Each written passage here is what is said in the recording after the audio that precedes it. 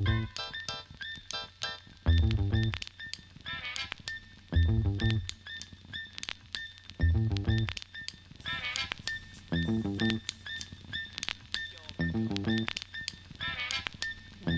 non-fictional. I like fiction. I'm pretty busy. Yeah. I usually read fiction when I travel, go on a plane. That's when I get. Oh, yes, right, right. That's my time. Exactly. Welcome to Behind the Pages. Michael Levy is with us today. Michael is a psychologist. He also is the director of addiction services at the North Shore Medical Center.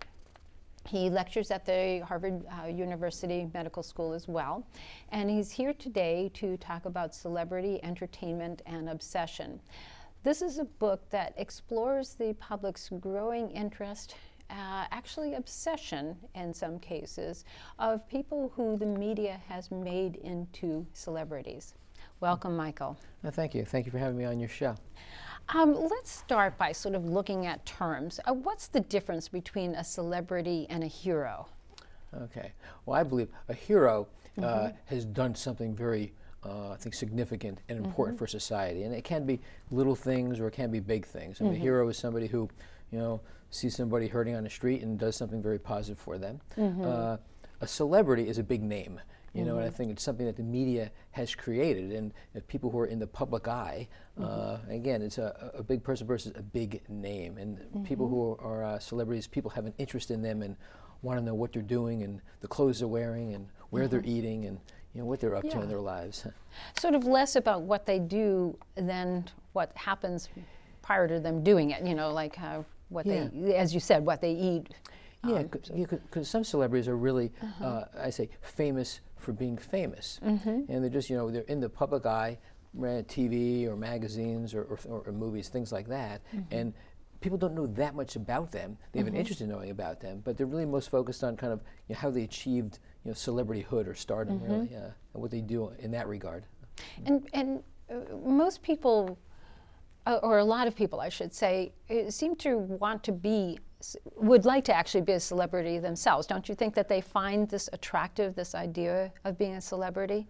Oh, I think definitely true. I think a big theme, I think, in society, especially I think some younger people, is to achieve some kind of recognition and fame. And I think one reason I think people are so, I say, obsessed with celebrities or people who are well-known and famous is because that's something latently they really want for themselves, and when someone achieves that, I think it doesn't really matter the reason why they achieved it. The fact that they have makes us interested in them, because I think it's something that we want for ourselves. And actually, there's some research that supports that. I can even discuss one interesting study that looked at that. Sure. Yeah. There was a study that looked at the two most popular TV programs in 1967, 1977, 87. 97 and 2007 among younger people. Okay. And what they found, and they looked at the TV shows, there were 16 different values, like being a good person, being physically healthy, doing something positive for society, or interest in fame, things like that, or vocational interest.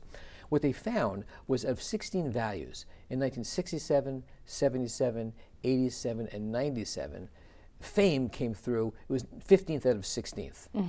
In 2007, it was #1. That was the major theme of all these different shows, becoming famous. So I think that really says a lot. Yeah, I think it does. Now, you're a psychologist, and one of the things you mentioned in your book is that what drew you to this field was sort of when you realized how people act and how people think is a part of what drives the world as a whole.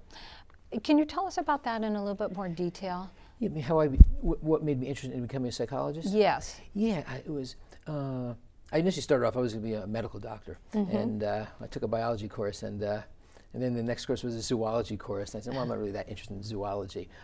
But there was so much going on in the world. I really was exposed, I went to undergrad at Boston University, Vietnam War, and strife and conflict and all this kind of thing. And I really said, what really drives the world are people and how people think and what drives them. So I got very interested in just really people and how they think. So I decided to become a psychologist, and I changed my major. And when I got out of undergrad, I decided to work in the field for a couple of years, and I decided I do like this work. So then I decided to go on to graduate school to become a psychologist. And back to this whole celebrity obsession, we cannot forget about the importance of people in all this process, because there are things that influence us, but there are certain attributes about people which make this such a profound motif, I think, in our society. And what are the kind of the things that are common to all of us as a species? That lead to our interest anyway in celebrities. I'll give you certainly a handful of them. One is we love as a species really to be entertained, and we love novelty. I mean, who as an adult hasn't tried to work with a young child, get the child to laugh, or play a game over and over and over again? Because as soon as we finish the game, what does the child want to do? They want to do it again. And also, I think, just from a survival point of view, we need to be attuned to our environment, and novelty grabs us. So that's a very important piece. Just I think our need to be entertained, and our need for novelty, very important.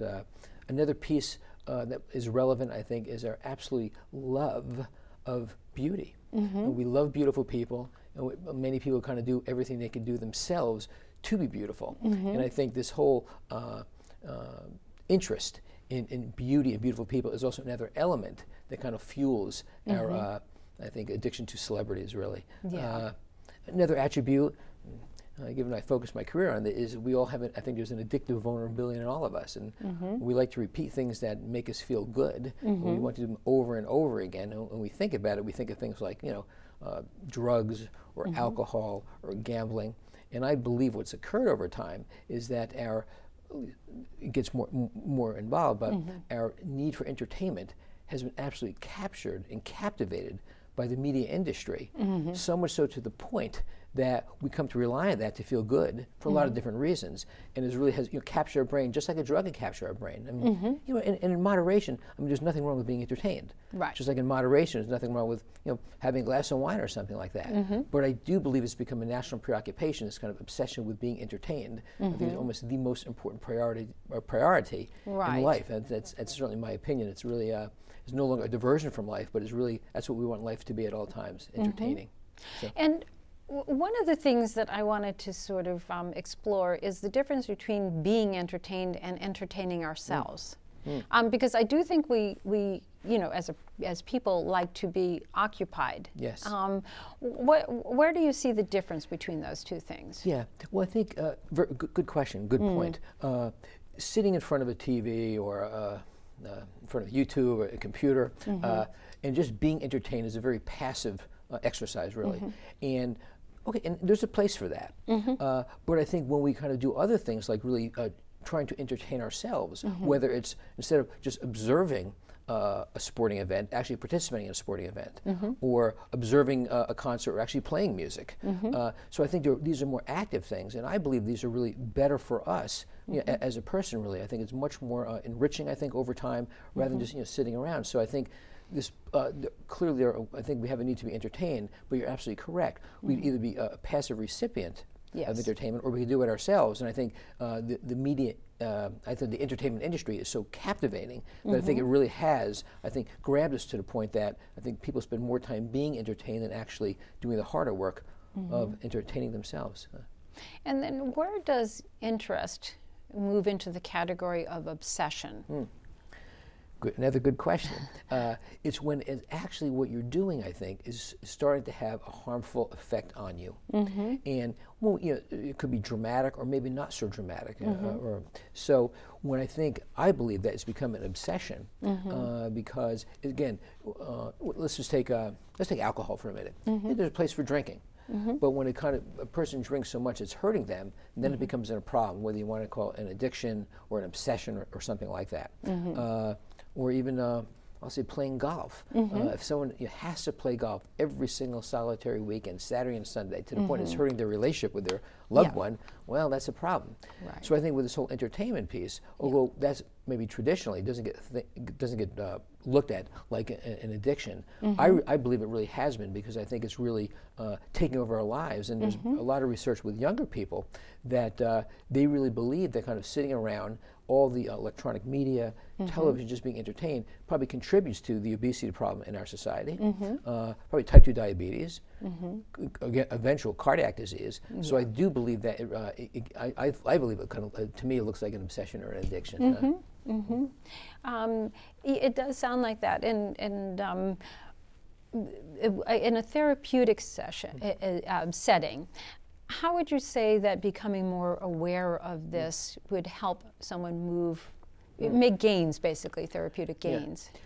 Well, okay. Most people, in fact, I haven't met anybody who really has come to see me as a psychologist and said, "Here's the problem." Oh no, I meant that you might discover that in the with somebody. Course of Oh, I understand what you're saying. Yeah, and it really comes up a lot. Yeah. And the question is, how might that be addressed or looked at? Yeah.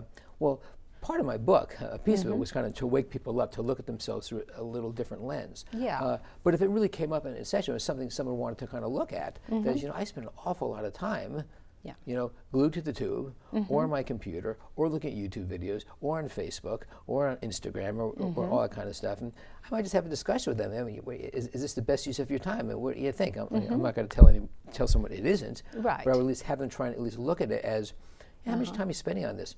Is that a problem? What do you like about it? Perhaps are there problems with this? And help them to kind of weigh it out a little bit and kind of begin to look at it perhaps through a slightly different perspective and see if they want to make a change in their life. And in what kind of ways can it be harmful other than sitting there in the obesity and in terms of what is emphasized to make somebody a celebrity? Yeah, well, I think is at least children now, I think, are really just very involved in this kind of thing, very involved and wanting to be a star themselves. I think now a lot of interest at least seems to get placed on maybe doing something on Facebook, get a lot of likes, get a lot of comments, or posting and doing something on Instagram, or just a YouTube video, and for it to become viral and to really become known. And I think a concern is that children are really more interested, and a lot of people are, just becoming known, just this public recognition, versus what they're really doing to get it. And that's a concern, because I think there's a lot of wonderful things people could do, might not get necessarily recognition or public recognition in the way a cute little video gets, but I believe it could be really better for society, better for themselves, really. And I think a concern is now that people are just going for the recognition versus what they're really doing to really get it. Really, it's become more paramount than actually what they really did. Actually. Yeah. Do you think there's any difference between introverts and extroverts in terms of how much they would want to either be a celebrity or to be interested in celebrity lives? Well, I do think extroverts have much more an interest in an introvert. I mean, there's some people who they really shy away from it. They do not want that at all. Right. But extroverts do like it, and maybe there's more extroverts than introverts. But there was actually a study done. They asked people who are well-known and famous. Well, let me ask you a question. I mean, there are problems with being well-known and famous, right? Yeah, you get your privacy and Yeah. certain things like that. But when you ask them, let me ask you a question. Are the pros outweigh the cons? And they all said, yeah, the pros outweigh the cons. Really? They don't mind it. Could be worse. They get a Yeah. lot of public recognition, a lot of attention, and they get some benefits, I'm sure, although they give up their privacy. So overall, pros outweigh the cons. Is the idea of this public interest in celebrities, is that because maybe people don't have much of a choice anymore? I mean, we don't ask the media what to tell us about. They tell us, and I mean, it just seems to me that the media is sort of promoting this, maybe not consciously, but by what they air. Oh, I think the media does promote it. I mean, the media does want this to change. I mean, entertainment business is a big business. So I do believe that the media, I mean, I don't really watch the programs like E! Network or things like this that really focus on the lives of celebrities. I mean, they really want to put this out there to kind of get people's interest. And certainly I think certain celebrities do hire publicists to really get them to be in the eye of the media and to keep them fresh in people's minds. So I think the media plays an incredibly important role in all this kind of thing. Certainly, You're right. Profound. I mean, sort of almost creating an obsession because they're not offering other more quality either programs or on the news. Yeah, and I think what's happened too is we have a need to be entertained, and I think what's occurred over time is, and I'm not sure what comes first, but I think the more we get, the more we want. The more we want, the more we get. So we kind of feed off each other. It's like a symbiotic relationship. Because now, I mean, what's on TV now? It's so much more, I mean, sex and violence and crime and blood. Where, you know, when I think days of yesteryear, the shows were, you know, Leave It to Beaver or something, or Dennis the Menace or something like this, or Dick Van Dyke. So I do think it really has fed off each other. And I don't know where it's going to go eventually, but again, even look at some of the movies now with the special effects and everything going on now. I think, you know, again, the more we get, we habituate to earlier forms of entertainment. So we want more and more and more. And the media industry is certainly, the entertainment industry is going to give us that to kind of fulfill our need. And you also made me think, I think a piece of this too, and I may be wrong, but there might be more of a void, I think, in people now than there was in the past. Because I think it gets complicated, but I do think back, even prior to the Industrial Revolution, really, life was work, work was life. That was everything, really, and you were much busier. When I think things changed, I think people then started working, you know, 8 to 5 or 9 to 5 or something like that. And the question is, it created this personal space of, now what do I do with my life? And family life and work life became separated. So then you had this kind of sphere of, you know, personal fulfillment in life. What do I do now? And I think sometimes for many people, not everybody, but they lost a sense of fulfillment through work. Because the assembly line versus, you know, I was responsible for the entire shoe or the entire piece of silverware or whatever, or the entire piece of clothing. So I think it's created a void in people, I think, and I think the way that gets filled is, one way is consumption, buying things, but the other way I think is entertainment has filled that void for people.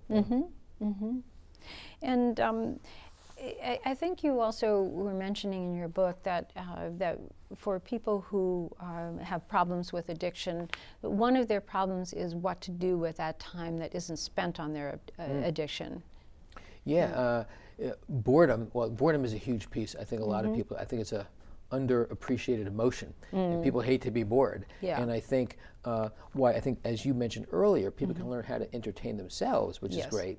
But when you have this kind of media right in front of you, which is so engaging, it just has grabbed people to the point that is, maybe they could find other things to do, but it's like it's right in front of the person's face, and they just go with it, really. And it is engaging. I mean, you know, movie making has been taken to a different level, and TV shows. I mean, even commercials are like, people want to see the Super Bowl commercials time and time again. You know, so I think what's happened is it's just grabbed us so to the point that I think people don't do the harder work of finding other things to do to kind of be more fulfilling. You know, they have to watch their TV show, or you know, if they're not home, they have to kind of DVR so they can see it later. And sometimes we're all going to spend Saturday afternoon seeing all the episodes I've missed out on. And that's okay, but I think a person could think about maybe other things maybe they could do with their time.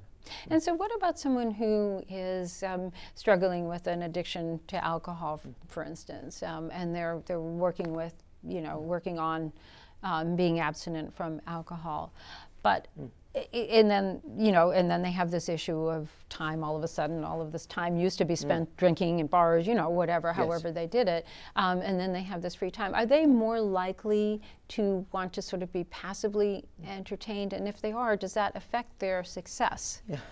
A great question. I mean, a lot of times in early recovery, I mean, therapists will talk to their patients about what are you going to do with your free time. And people need to stay busy. People need to find engaging activities. And I don't think, I mean, I think one element might be, oh, I could watch a movie, but I think I think a lot of times therapists will talk with people about getting really active, maybe an exercise program, or taking up a hobby, or maybe something they used to do which they stopped doing and they want to kind of pick up again, or something they've always wanted to do and never did. So I think the encouragement is to get really active. I mean, there's a place for, you know, TV watching, but there's, I think, a lot more I think people could do that is more engaging and might give them a greater fulfillment in the long run. And does it usually give them a greater fulfillment if they do that? I think it's critical. Yeah, I think it does. I think it's very important to do. Even things like volunteering. There's a wealth of research that shows people who volunteer and do something positive for society really augments their self-esteem and their self-concept. And even among older people, it actually decreases mortality. So often people are encouraged to kind of do those other kinds of things. Your book is sort of you know, exploring this subject. Can you tell us how you've structured the book? Sure. Well, when I thought about it, I mean, what first got me to think about this was, you know, I just couldn't understand, you know, why people were so obsessed with these people. You know, I would go into like a drugstore, I'd see these pictures of people on these magazines. I had no idea who they were. I would ask somebody who it was, the latest Bachelor, or the latest Bachelorette, or who knows. Or, I didn't know who Kim Kardashian was many years ago. You know? Yeah. Now everybody knows who she is. So I really just wanted to understand this. So when I kind of just started thinking about this, I had to understand people. What is it about people that's so relevant to this thing? But you think a lot of these human traits have been around forever. So this didn't always exist many years ago. Right. So I thought, okay, so there's people, which is very important, but we all live in a social context. And there are certain things that impinge upon us and that collide with who we are as people. So I started thinking about how society has changed from what it was like years ago.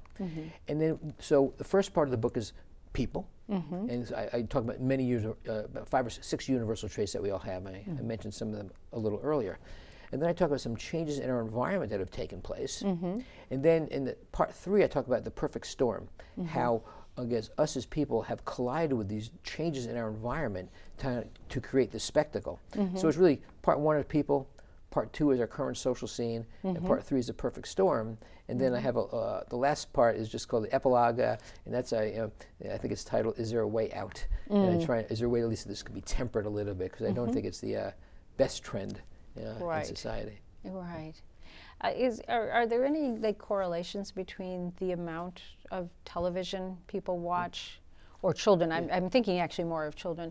The amount of television children watch, and how likely they would be to become obsessed? Well, certainly, I think the more they watch, they will. I mean, research in this area is fairly new, actually. There's a few things on this written by psychologists, but a lot of the stuff around celebrities have written by sociologists or anthropologists. So what there is some discussion about, though. I thought the question you were going to ask is a relationship between video watching and TV watching and happiness. And while it's true that the more people watch, less happy they are, it's hard to say whether that's causal or not. Right. It could be correlational. Maybe unhappy people may watch TV, a lot of TV, because they have nothing else to do. Or it could be maybe TV watching causes unhappiness. So regardless, though, there seems to be a correlation, at least, between overall happiness and amount of TV watching.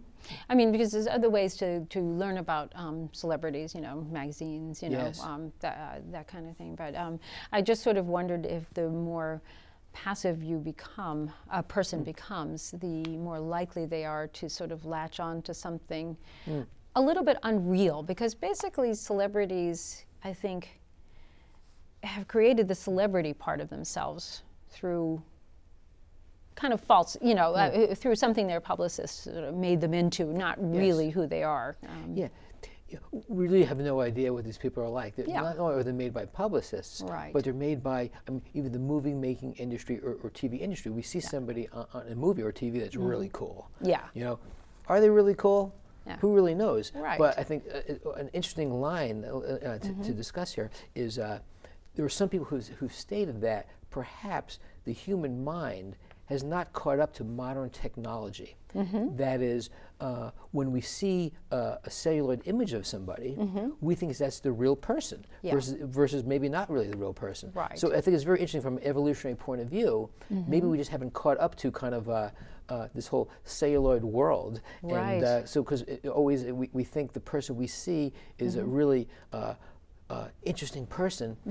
Maybe that was a role, but maybe they weren't that. Maybe they're not that interesting people. You know, but we get fooled by it very easily.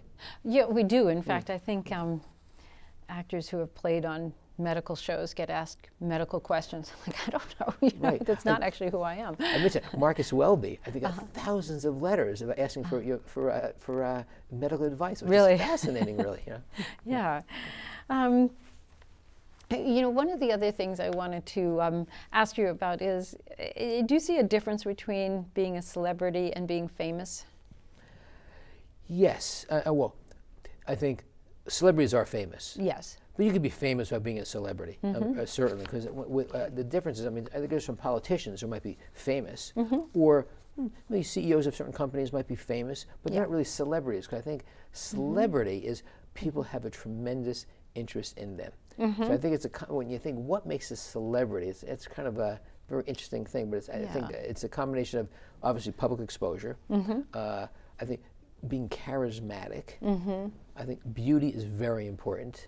and I think, and how much you flaunt who you are and how much interest there is in you. So it's very interesting what makes a celebrity versus someone who's just famous. But I do think they are very different, actually. Right. Okay. That was my impression too. Yeah. And are there any inadvertent celebrities, people who become that and don't want to be? Oh, I think it's probably happened all the time. You know, I don't really study celebrities, but I'm sure there are people who really never set out to really become a celebrity. I think there's some, in fact, I've read some stories, actually. Sometimes I'll read an article in a newspaper about a singer or a songwriter. Yeah. And they started doing their thing. Before you know it, there's a great interest in them, and said, this is not my intention by any stretch. I just write music, really. Yeah. So I think that does happen, for sure. But some people really, I think, do go for the public recognition. But I think there are people who really just, it just happened inadvertently, based on getting public exposure. Yes. I mean, essentially the focus of your book is people's obsession, not the celebrities themselves, and I do understand that. I think we should, make that part clear. One of the things I think you mentioned in your book too is that the less people actually know about the real lives of celebrities, the more obsessed they become with them, because they can create their own drama around them. I think that's true. I do talk about that, and I think when you get snippets of people, you don't really know them. And also, if they change all the time, how they look, and I think there's some celebrities that have done that, really. I mean, sometimes you never know how Lady Gaga's going to appear, or how Madonna's going to appear, I mentioned. Or Michael Jackson changes his image. But there are people, I think, the less we know, it just grabs our interest and our voyeuristic quality, I think. We want to know more about them. The more we know somebody, okay, we know who they are, not a huge deal, but we know hardly anything about somebody. It kind of stimulates our imagination, I think. And actually, in some ways, you could look at that in a somewhat positive view, because maybe that means people feel that they do actually have to do a little bit of the entertaining, that they need to create a little bit rather than have it all fed to them. So the more that's fed to them, maybe that actually pushes them away from the obsession than if there's just little snippets, and then they can create their own little story around it. Yeah, it's an interesting point. Yeah, but sometimes, the information you glean, it's hard to know, is that true or not true or whatever. But it's an interesting point you make there. So in writing this book, what was your main goal, would you say? Okay.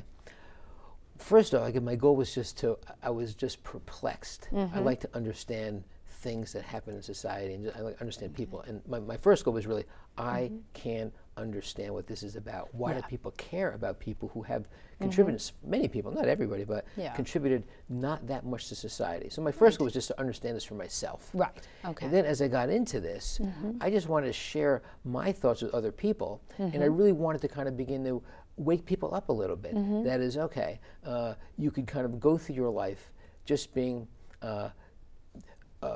obsessed with celebrities and want to know who these people are. Yeah. And there might be other things you could do with your time. Right. And as the book evolved, I became increasingly clear, not only are we obsessed with celebrities, but with being entertained in general. And if we're not entertained at all, we don't care about celebrities. But if we could be obsessed with being entertained, but not with celebrities. But both of those things I think are very true. Both being obsessed with being entertained and celebrities. So as it evolved, I just really wanted to kind of help people to kind of look at themselves through a different lens, and to see if this is what I want to do for my life, or might there be other things that might be better for my soul.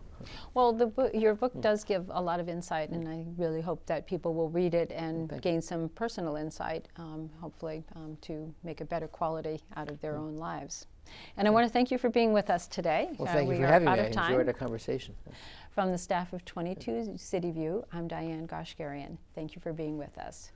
And thank you, that half an hour that was very, helpful for me to be able to sort of ask some of the questions or share some